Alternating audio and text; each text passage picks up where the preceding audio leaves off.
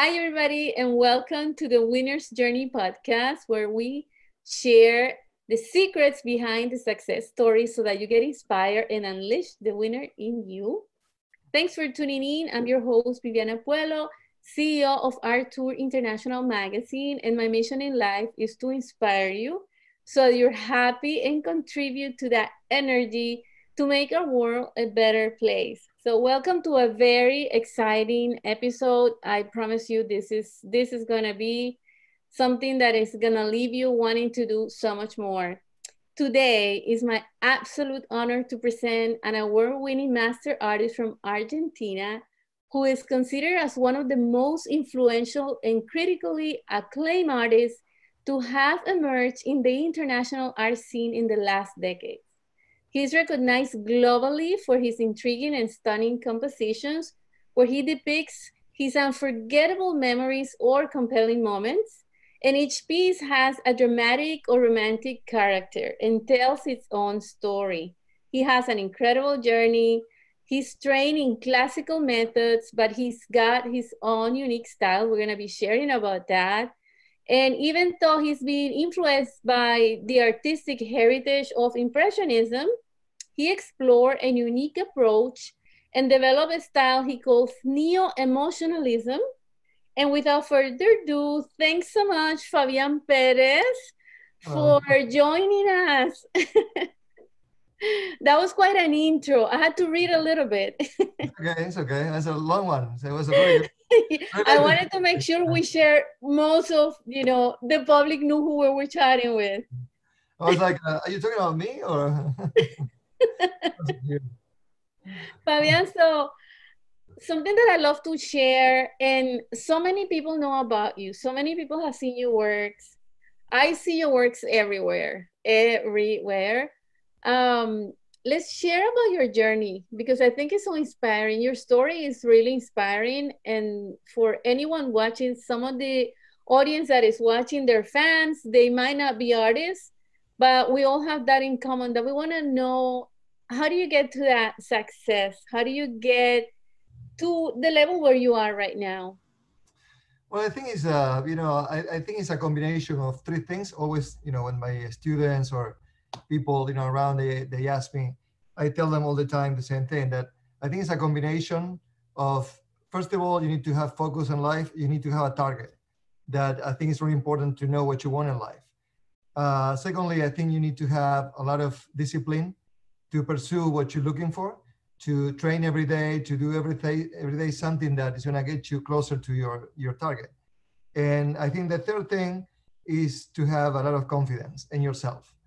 I think it's a triangle. Without one of the elements of the triangle, is going to collapse everything. So if you have a good target, discipline, and self-confidence that you're going to get there, so I think that's the key for everything. More you have of those things combined, so higher you can get. So as an example, let's say if you're going to be a doctor, so you know that first of all the target is to be a doctor. Secondly, you need to study, and third, that if you study, you know what you want, you're going to get there because it's a matter of time only. The same thing in anything in life is the same thing, and it depends how much effort you put in all those things, and then the rest is karma, of course. Of course. And I know you're very well prepared for what you do. Of course, you studied in Italy. Can you share a little bit about that journey at the beginning of your career? Yeah, actually, I left Argentina when I was about 18, 19, 20. I don't remember exactly. I went to Brazil and then to visit family and stay there for a while. And then went back to Argentina, and then I decided to move, and I went to Italy, and I spent there like 6, 7 years, and actually in the north of Italy, but I was traveling a lot for work. And actually there is when I decided to become a painter.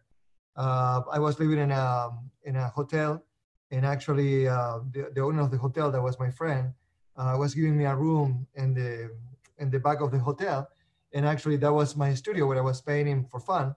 And suddenly, a lot of tourists, they were coming over and see the work. And suddenly, one she said, how much is that painting? So once she asked me for that, so I thought, man, I mean, so she's asking me, she's going to buy it.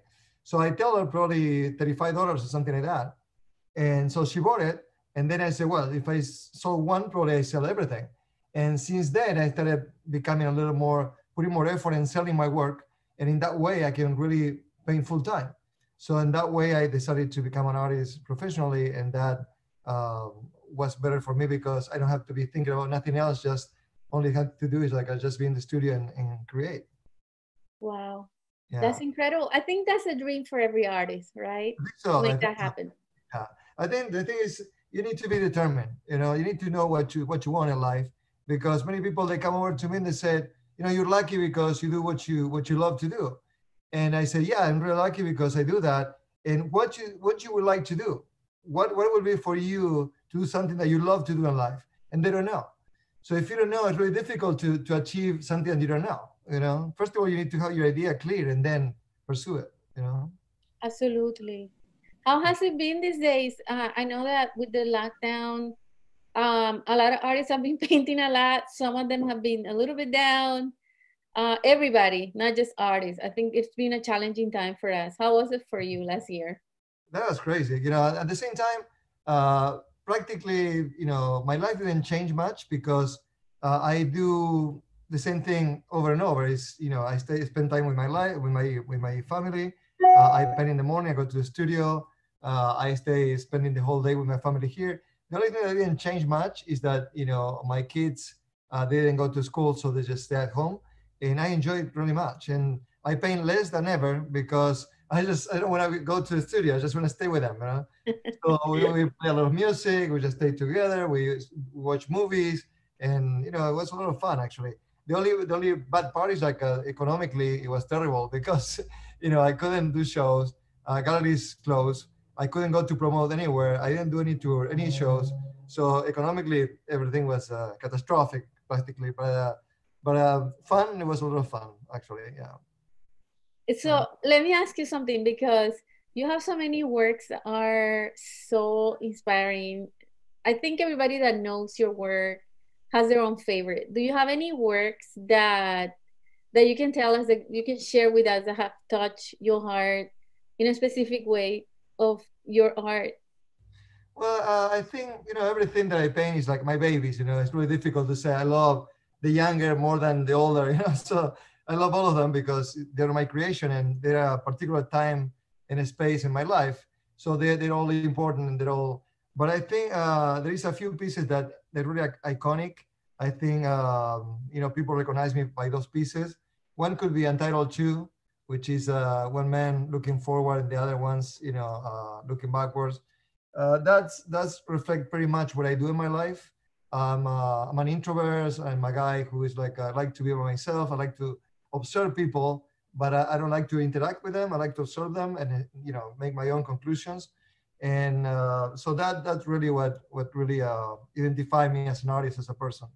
Then it's a lot of other pieces like you know uh, Lucy, my wife, that I paint her many times. That everything evokes different moments in our life. And then now I'm painting my kids also that, but nothing for sale. It's just for portraits. And then what I've been doing lately is a series called Casablanca. It's a series of painting that is called Casablanca because it's something that um, when you see that period of life that was so difficult, so different, so classy, so elegant, so many principles, and so that doesn't make any sense in the world today. You see, the theater is empty because practically they're lost. I mean, nobody would understand that. They feel like nobody got them, you know, because in that moment was amazing. That you know, it's so classy, so in love, a man, woman, you know, so much passion and stuff, and that today doesn't practically make any sense. So life is so diverse right now. It's so different that it looks like that doesn't make any sense today, you know. So that's why it's called Missing Casablanca. And you know, the actors they're looking at the movie theater and they see that the theater is empty because nobody is no they already passed, you know, they already passed. Whatever they do in that movie today is like is gone, you know. So that's why I call it Missing Casablanca, you know. Then I have another piece right here that I really like much, but it's a lot of skeletons. So this is something that, for people, it's like I like to confuse people a little bit. So the thing is like when they see this, they say, okay, dead, something really negative because he's, people is already dead. These, schools and stuff. But for me, I think it's a great reminder. I think when all the time that I see, like schools and stuff, I think it's a reminder that we are here temporarily, just for a period of the time, and that's a reminder for you to figure out that just enjoy now, because you don't know how long you're gonna be around. So to me, it's something really positive that is like a wake up call. Like, okay, just move on, don't be the victim, just do what you need to do, make some choices, and it's up to you. So that's why the schools is like, okay, this is gonna be, you don't know how long, so just make the best. And the good thing is like many of the things we can't really do anything, but we have something, a power that we can really change our attitude in life. That depends about us. It's not about somebody else is changing it or not. You can, everything, always you have to have the positive view of things, and that's going to help you in life. Right. The power to how do we react to the times and to situations and people. Absolutely, yeah. And that you can train that too. Like sometimes you think like it's an instinct or it's a reaction, but you can train your reactions too. More you work on them, your reaction is gonna be different after you train them. Right, right. There's that, I feel like in your work, there's always that sense of nostalgia. There's always that bringing us back to a time. And I see that in Casablanca as well. Yeah. My goal is like to bring back certain times, or to show people something that I would like to be in a place like I would like something in 20 years to happen. So I paint it today. So I trying to make it real in 20 years. Or some stuff like I saw it before, like Casablanca, and I like to bring back to show to the young generations now and say, look, this is how we grow up. Look at how romantic, how beautiful, how classy, how elegant, how much principled education, that was really beautiful. So that's why I bring in things, from the future or from the past, and sometimes from the present, like celebrations and, great time with my people, with my friends, and, just show life, but always it's like the common denominator of my work is like beauty. It's always like a positive. It's nothing like, I don't like to paint problems. We have enough problem. I want to paint solutions. I don't want to be painting like complaining, oh, because of that, oh, because of that. I just want to paint solutions. Something that gives you a reason to believe and to be alive. I don't want to be complaining. It's a lot of artists already complaining everywhere. So I just want to give you something more positive. That is such a great message and relief. Because we hear that, right? Especially with artists, everything that's happening right now, it's so much turmoil around us, and there's a lot of artists focusing on this. And I'm always saying what you're saying. We need to focus on something beautiful. Yeah. It's only one life, that we know, at least. And you don't want to spend the time like complaining about that you're a victim because somebody else, if it was different, it wasn't be like that, or you were, what? It's your choice. If you choose to be every day complaining, and nobody cares, nobody cares. You can be complaining drama. People can listen to you because you make a big deal, but then they turn around and they keep living anyway. So it's about you. You need to live your life at the best possible, because as soon as you're gonna be really old and you're gonna be dead. So that's why you're gonna make so much problem. Just enjoy your life, and if the people doesn't care about you enjoying life, well, it's not your problem. You need to enjoy your life because it's just you. It's just you're in charge. Yes, absolutely. What are you planning for this year? This year is going to be better. We're declaring that it's going to be positive, more productive, more prosperous than 2020 for sure. Is this going to be a comeback year for you too? Well, I hope so. The thing is like every year for me, every day that you're alive, you're healthy, you're with your people that you love. So I mean, always can be worse. Always can be worse. And I think if unfortunately we learn in adversity. Human being doesn't learn when everything goes well. So the only way for us to reflect and learn is when we are in adversity. Otherwise, we just laugh and we just have good time and everything, but we don't learn anything. But when we are in adversity is when we learn the most. probably 2020, through the history, is going to be the year that teaches us the best lesson in life. So to have been teaching a great lesson in life is not that bad. So probably, you change with the future, you change the way that you're going to see, the 2020. So I don't have expectation. I just want to be healthy and just, keep providing with something that I love, something to the all essential for my family. So meanwhile, I can do that. Well, the rest is on me. What I'm gonna do. I just grateful for every day. So always can be worse. Always can be worse. That's beautiful to hear because I think that's success for everyone is different. Yeah. And one thing that I always repeat to the artists is like, don't measure success for the measure of your bank account or how many followers you have or how many people are liking your posts or I don't know how much money you're making because that's gonna go up and down. So in order for you to feel successful, like you say, Yeah. it's be happy with what you're doing and be grateful for what you're doing. To me, I mean, a lot of people they say that it's a cliche. Most of the time, the people say, I just searching for happiness. I just searching. I just want to be happy.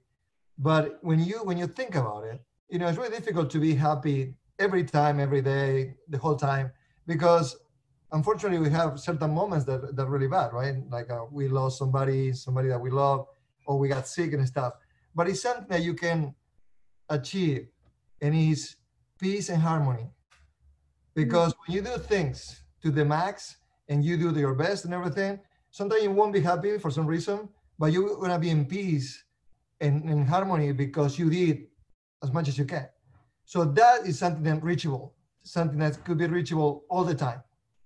Happiness comes and goes. You can be, some people is happy most of the time, some people is less of the time, but you can be at peace and in harmony at the same time, even in the adversity. So that's my goal. That to me is being successful. When you reach that point, that balance, I think you're successful. Well, that's inspiring. And I want to ask you about your creative process. Let's go to your art because it's when you see it, I'd love to hear how do you conceptualize your work? How the idea comes and develops into the final piece? Well, actually, the idea is the longest part of the work, actually, and probably the most difficult too. Painting, of course, is not easy. You need to work in something white, and suddenly you need to give it, a perspective and a proportion and deepness and stuff, and only by colors, and so it's not easy, right? But the idea is the most difficult. Something that it grows in your mind and probably stay for years, sometimes for years, and then until you figure it out. And especially in my case, I like to work and start a piece when I have it already done in my head. I don't like to be wondering. I know many artists that they go to the canvas and start wondering with an idea and go back and forth. And you can tell that, at the end, that painting doesn't look really solid. You know what I mean? It looks a little bit like Like coming and going. yeah, yeah, kind of like your mind. It doesn't really specify in your mind what you want. And then, the result is something that probably you're happy with it, but it wasn't something that you thought. It just came out because you don't even know. I like to finish the painting in my head first. And then, of course, it's going to be variation sometime because I started painting and I figured out that it could be better, it could be change something. But when you have the painting in your mind and you started painting, the process is going to be different. It's going to be more secure. It's going to be more established. It's going to be more solid. It's going to be, when you see it, it's going to be powerful. It's going to be more powerful than when you're just wondering, So, and sometimes the idea takes a really long time. Could take sometimes like from months to years, Oh, wow. Do you have any idea that took years? Yeah, I mean, many things. Still, I have ideas in my head that I didn't find yet. I didn't have a solution yet for because as a painter, you don't have a whole book to write and tell a story. We have just one image. So, and that image could be, it's an infinite of point of views. So you can be, a 360 point of view, but you need to pick one of those, and say, okay, this is going to be the painting. So it's not an easy decision that, once you have an idea and you say like, okay, I'm going to paint a brunette, right? Yeah, but how? is infinite ways to paint a brunette. And what she's gonna be doing with a glass of wine, yeah. But good luck with that. Okay, you need to define the position, the lighting, the pose, the cropping, the background. How much you're gonna show, how much you don't want to show, mystery. All those elements it become into a painting, not just painting a brunette. It's just how you're gonna paint it, how it's gonna be, just that image, only one image that's gonna be successful. You don't have that much room to be wandering like at 200 pages or the whole movie. Is just one image that you have, and that has to be the most powerful. That's a great perspective. I do a lot of writing, so I understand exactly what you're saying. Yeah. So, Well, as a writer, also I like to do the same thing. When I write stuff, I like to use the minimum words to explain everything. Only genius people achieve that. Like, for instance, you can write something and say 3 pages explaining, I don't know, the soul or whatever it is, or the lucky or whatever it is. So you explain this and that because of love. I say this because of that. But when you say in a sentence, with just a few words in a sentence, and you just make it, you just need it, just for geniuses. That's what geniuses do. So that's why I like to really take away, abstract more and more and more and more the phrase until it's just a few words. Sometimes I get it, sometimes I don't. Probably when people doesn't understand it, that means that I didn't explain it well. yeah. Tell us about your book. Well, actually, yeah, I did the last one probably about a year ago, I think, already. It was a year ago, right? Yeah. I think it was May last year. It's called, what is it right here? Oh, look at that. I found one. This is my last one. It's New Emotionalism, the New Era. Yeah, I call it that way. It's like it's like who was born before, the egg or the chicken. So this is like the painting is a painting of a painter painting themselves. So to get created, so he's coming out from the painting in what he's finished it. And I think I choose this subject because I think this is a good beginning for me. I think it's after so many years that I've been in the art business, I thought this year is gonna be something really special. I don't know. I have the feeling that it's gonna be something really special for my work, my career, me as a person, and I don't know. I just think this is a really new era for me of creativity in life. Well, sounds incredible, and I'm pretty sure it's going to be. Thank you. I hope so. So if we want the book, we go to your website, right, to get the book. Yeah, of course. Fabian Perez. Okay. I want a copy of the book. You have one. I'll send you one. Sure. Yeah. Yeah, thanks so much, Fabian, for this moment. Before we go, is there something you would like to share with the new generation that is listening to you? Well, I think it's life is empirism, so people need to live things, need to live a life to learn. So not many words really I can say that I won't help you that much, because things things that I can say you're gonna forget really easy, but things that you really experience with your body and with your choices, they're gonna last forever. So it's nothing better than really just do what you need to do or what you like to do.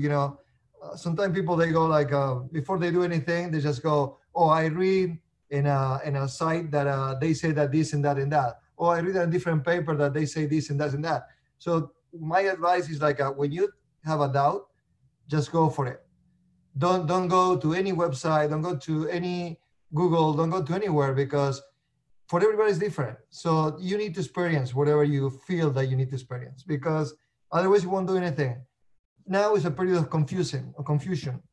It's so much information around that it's impossible to know.